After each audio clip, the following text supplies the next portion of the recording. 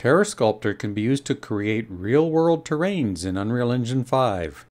In this tutorial, we will be creating an 8 km by 8 km real-world landscape using 1 meter USGS data.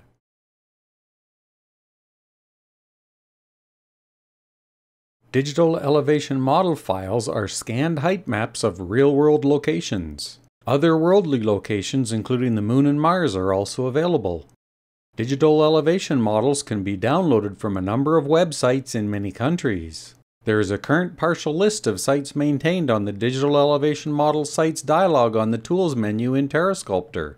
For this tutorial, we want 1 meter spacing data so that we get the best quality possible in Unreal Engine 5.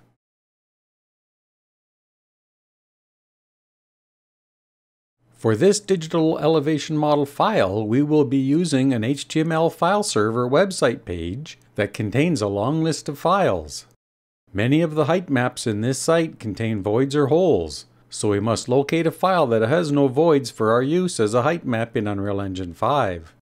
On the TerreSculptor Tools menu, choose the Digital Elevation Model Sites item. On the dialog, look for the USGS National Map site that has 1 meter data. Select the item and click on the Copy button to copy the website address to the clipboard. Launch your web browser and paste the website address into the address bar and go to the site. The site is an HTML file server site, so it is just a bunch of links that we have to navigate through. This site contains both GeoTIFF and IMG format files, and we want the GeoTIFF format for TerreSculptor. Click on the Projects link. Click on the NM Santa Fe Code 2014 link. Click on the Browse link to get a list of thumbnail JPEG files that you can browse.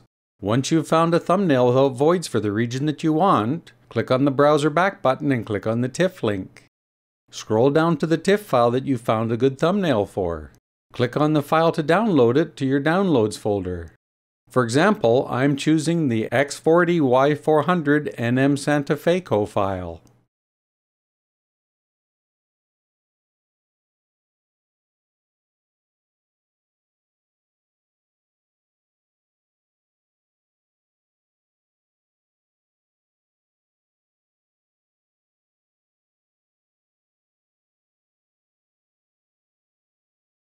To import the GeoTIFF file, click on the File menu, then the Import Terrain item, browse to the file that you downloaded, select it and click on the Open button. TerreSculptor will load the file's properties to determine the file format. We can see by the results that this is a 32-bit floating point GeoTIFF file. Click on the OK button to accept and load the file. Take note of the height map resolution on the status bar, and see that this GeoTIFF file is 1012 by 1012. TerreSculptor also takes care of normalizing the data on import, so its altitude range is 100%.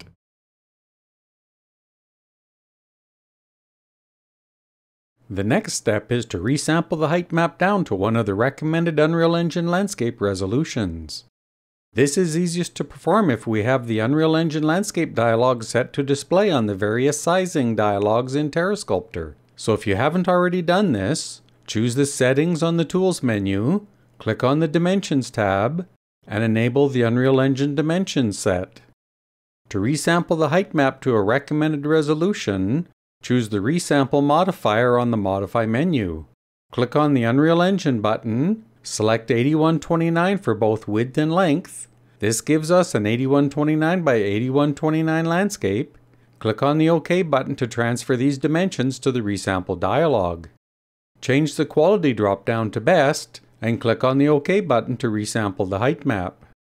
Resampling can cause the overall height map altitude range to change, so be sure to now choose the Normalize item on the Modify menu. Height maps should always be normalized before export to PNG 16 for Unreal Engine.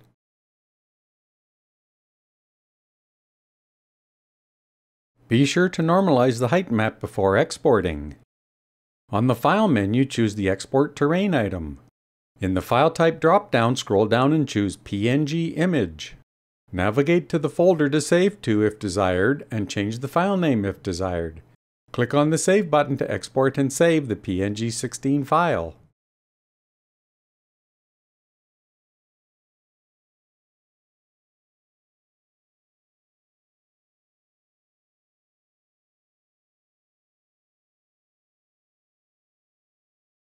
Launch Unreal Engine 5 and either load an existing project or create a new project depending on your needs. Create a new level for the new landscape. In this case, I am choosing the open world template so that most of the map actors are already set up. Select and delete the demo landscape streaming proxies and then the landscape actor, since we will be importing a new landscape. Click on the Select Mode drop-down and choose Landscape. On the Landscape dialog, choose the Import from File tab. Click on the ellipses button next to the file name and browse for the PNG 16 height map we just saved. Select and assign a material at this time. We are using a multi-layer auto material for this tutorial. We are using the default location and scale properties. You can modify them as desired now or later, then click on the Import button. Feel free to modify the landscape properties and details as required on the Landscape Details panel.